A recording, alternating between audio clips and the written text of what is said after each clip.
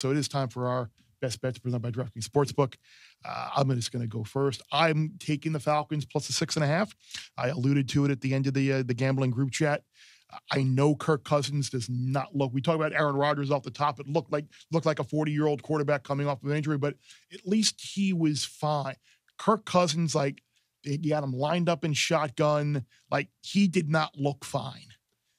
And that concerns me. However, I think maybe you talk week 1, week 2, maybe he gets the game starts coming a little bit more naturally to him again. You're able to get some of the offensive weapons involved against an Eagles defense, which struggled mightily.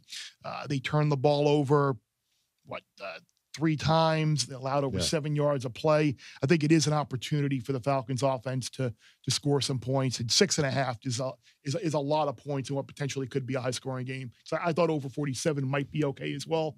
But I think the Falcons plus the points is a good look this week. So this is not a shot at how at you and your and your physique here, but I think you move better than Cousins right now. Thank you. Like Cousins just it wasn't that the offense didn't feature a lot of things like play action pass or move the pocket. It's that he just didn't move, Bear. He did not move.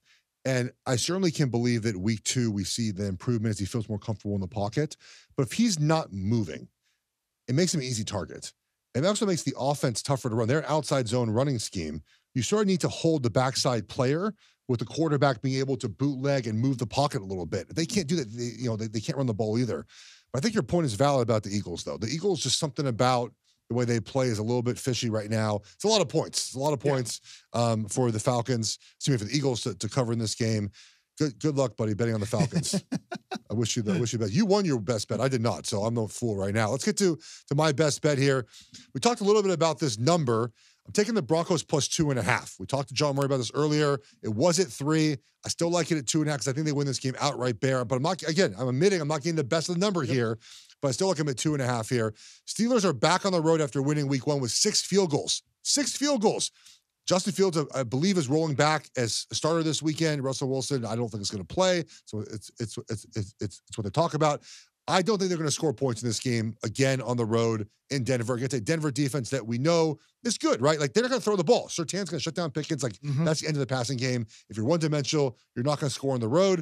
And I think we look at Bo Nix and what they did offensively against Seattle. Yes, his air yard attempts were short. I get that. There were some errant throws. But I thought overall, Bear, he looked like he belonged. He looked like he sort of belonged to the NFL. They're going to figure out an offense. And this is a low-scoring game. Give me the Broncos here. Lastly, Mike Tomlin as a underdog is a great wager. Is a road favorite is an absolute terrible wager. They never cover these games, especially since he's had basically new quarterback since it's been retired. Give me the Broncos plus 2.5 here, Bear. Yeah, no, I like that as well. And I'm glad John brought that up as well, because we talked about this a lot, how it sounds counterintuitive. Like, you see 2.5, you want to lay 2.5 because it's less than a field goal. Oftentimes, taking the 2.5 is the correct way to go. I think you're on the right side again. We were joking around on Sunday about, like, look at the Steelers drive. They had like a 10-play, 20-yard field goal drive.